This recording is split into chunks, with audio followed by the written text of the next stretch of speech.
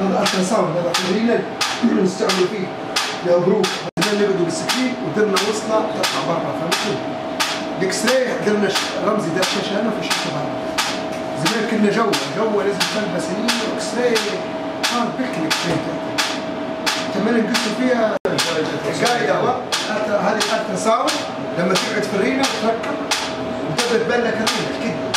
تبدا تركب فيها الاكس راي وهنا الاكس راي بس مش هتبدا بالاتصال في اللون، لكن في الكتب بدك واضح تشوف فيها كان هي في المنتج باودري حالات المنتجات الراديو والبوسنت اشتغلوا فيه من الالتراساوند. ممكن رايس ما فيش انستيزيا هذا ما يسلمك دكتور. يسلموهم كويس تمام. انت محمود اثنين غريب اثنين بعدين. بسم الله الرحمن الرحيم.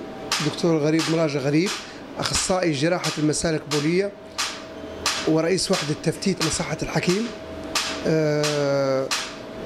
في اطار الجهود التي تبذلها وزاره الصحه بالحكومه المؤقته في سبيل توطين العلاج بالداخل واستحداث لجان المركزية للعلاج بالداخل والخارج.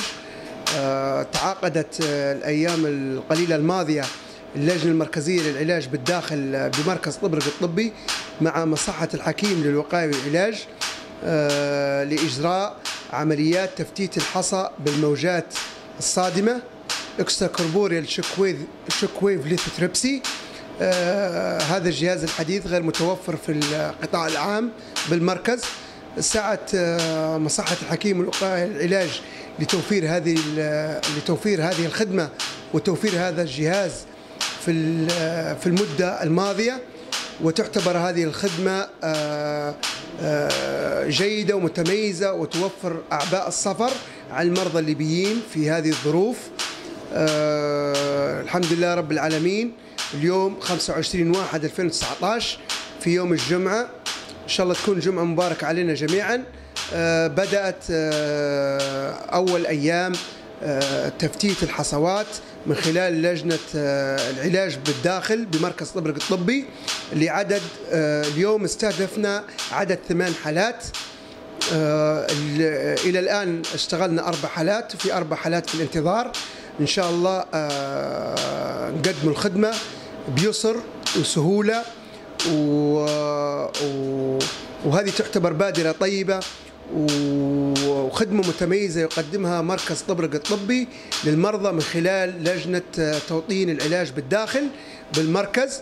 الخدمة بحمد الله تعالى متوفرة لجميع مرضى الحصوات في نطاق اللجنة اللي هن 3 لجان فرعية: لجنة طبرق الفرعية مقرها الشؤون الطبية طبرق، ولجنة درنا الفرعية مقرها مستشفى درنا، ولجنة البيضة الفرعية مقرها مستشفى الثورة في البيضة.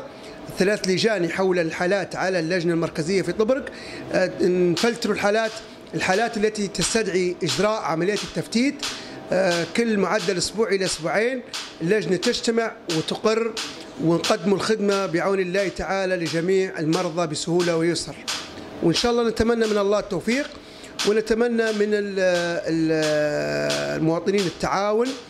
والحمد لله رب العالمين. كل الشكر بصراحة لمن أنجز هذه الفكرة، فكرة توطين العلاج بالداخل في وزارة الصحة بالحكومة المؤقتة في مركز طبرق الطبي. كل العاملين بلجنة العلاج بالداخل مجهود كبير، أعضاء اللجنة والشباب المساندين للجنة والمقررين ولا ننسى مكتب الإعلام بالمركز متميز بصراحة لتغطية هذه الخدمات وهذه العمليات المتميزة، ونتمنى من الله التوفيق إن شاء الله، وإن شاء الله نقدم خدمة للمواطن بسهولة ويسر، ونوفر على المواطن معاناة السفر والألم في مكان قريب من بيته يعني.